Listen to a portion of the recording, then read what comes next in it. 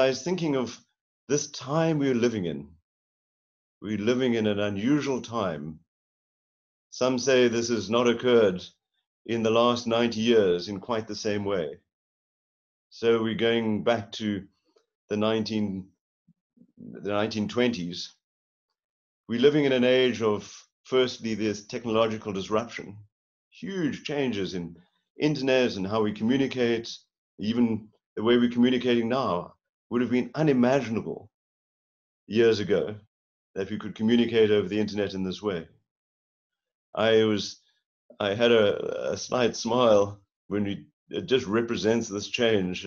For some of you, you may get this. Elon Musk, the founder of Tesla, has become wealthier, his shares in the stock exchange, than Warren Buffett, the great legendary investor.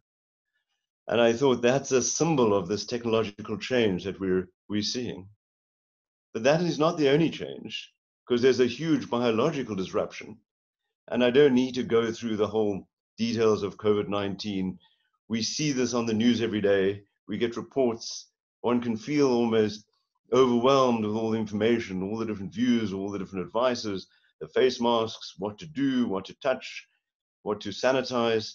All these things are changing, and it is a huge change that we're going through. And then thirdly, there's an economic disruption, which actually happened before the biological disruption, although the two are now happening together, where there's the start of an economic recession, unemployment, and there's a huge deficit spending, liquidity injections, all kinds of things going on. But I thought the thing to deal with all these disruptions is to remember one's reciprocal relationships, to remember that in whatever way one's engaged in the world, one is in a reciprocal relationship. And to remember that right from the very core of all of ecology, the way nature works, isn't just in isolation, isn't just extractive, it is reciprocal.